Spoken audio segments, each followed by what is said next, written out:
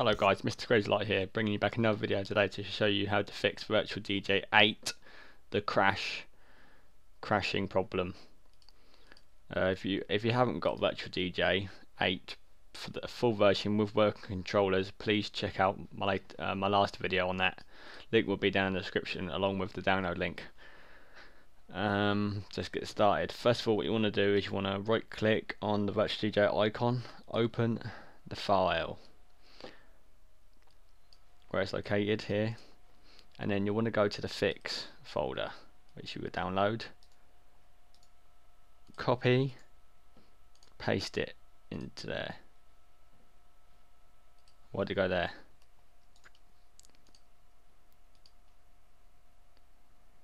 Into there, and then you just want to run it, and then you'll have it fully working.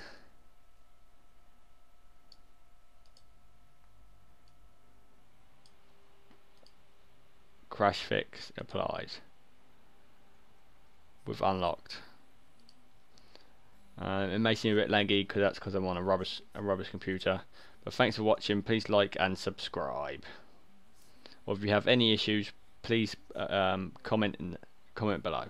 Thank you for watching.